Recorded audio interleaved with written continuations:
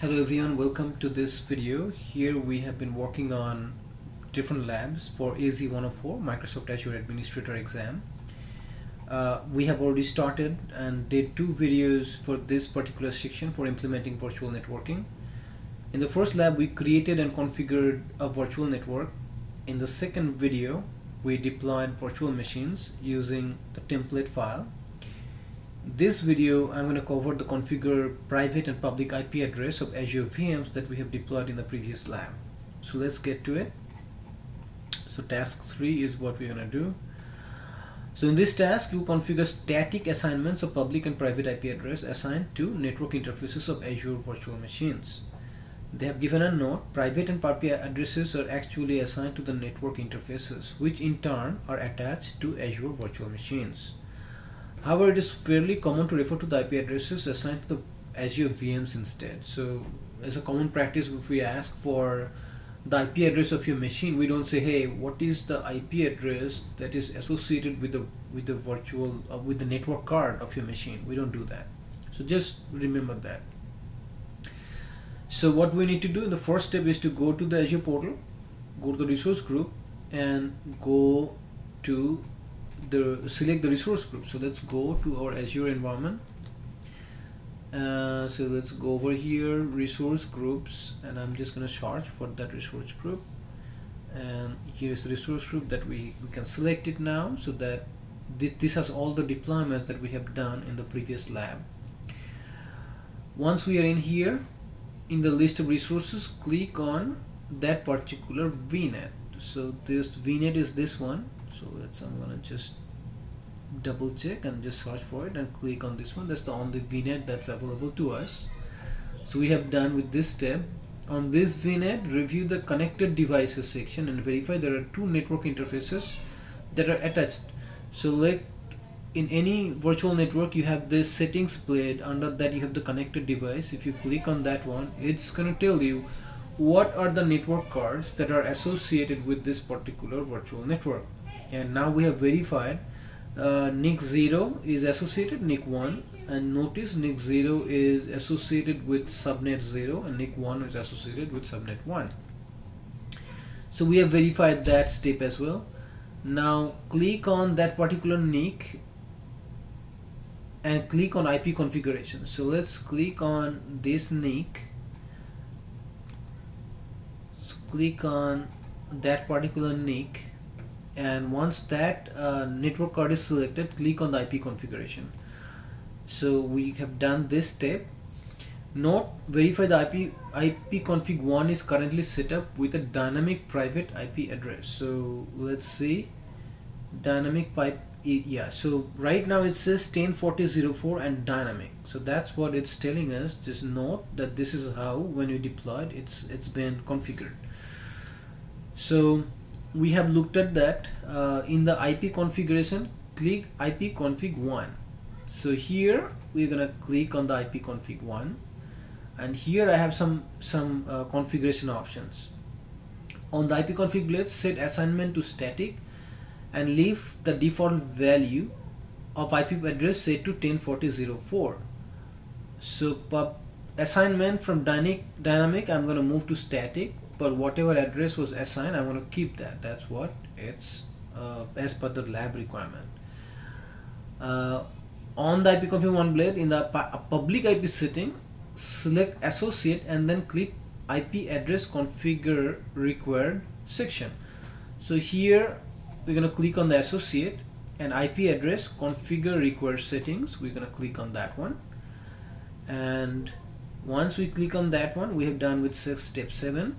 On the choose public IP address blade, click plus create now and create a new public IP address with the following setting. So in here you just create a new one, and let's see the name they want to use. PIP is the public IP 0 is what Microsoft Lab want us to use, so let's use that one. SKU, they're asking us to use standard, and I'm gonna say okay. So now I think this part is configured, and save the blade. So remember to save the blade. So now we have changed the dynamic assignment to a static assignment. We kept that private IP address, and the public IP address we are creating something, and Microsoft is probably creating the new public IP address for us as we speak. So let's go back to the lab and navigate back to this network blade and repeat the same step of IP assignments with the NIC 1. So let's, while this is happening, let's go back to our network, virtual network, and go to the another NIC that we have. Go to IP configuration, and right now it's dynamic, so click on the IP config 1. Right now make it static, keep whatever IP address was there, make it associate, configure record setting, create new, and in this time we gotta change it to standard. I just need a new name most likely. Navigate resources from version node public address.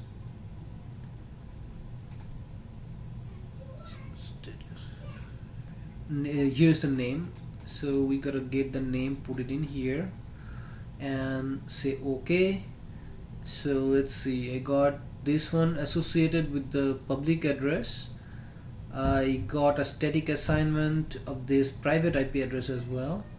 So now I can save this, so that will take care of this this task as well. So step 10 is also done.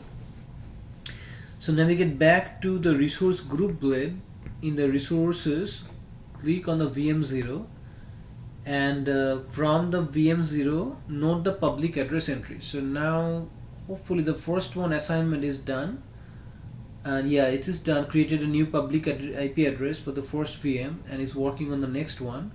So from here we can go back to the resource group. Okay, so resource group, and under this resource group we should have the VM0, and this VM0 now should have a public address assigned to it. Okay, and right there is my public address. So just copy this to clipboard, and I'm just gonna save it over here, and let's go back to our lab. So navigate to public address entry. So we have done that, and then it's also navigate to other VM and get that public address. You will need both IP address in the last task of this lab. So let's see if that deployment is also done. Yeah, it's also done. So we can go back to our resource group, go to VM1. Where is VM1? VM1 is here, and we're gonna get the public address, public IP address of that one as well. So I'll just say this is VM0, and I'm just gonna write down VM1. Alright, so in this, just to recap, in this lab what we have done, we have configured our network cards. We have changed the dynamic IP assignment to static, and we have assigned public IP addresses to both of our virtual machines. This is the end of this video. In the next video we're going to work on configuring network security groups, and we'll explain why that is very much important. Okay, thank you for watching this video. If you like it, please give me a like, thumbs up, share with friends, and subscribe. Good luck with the exam.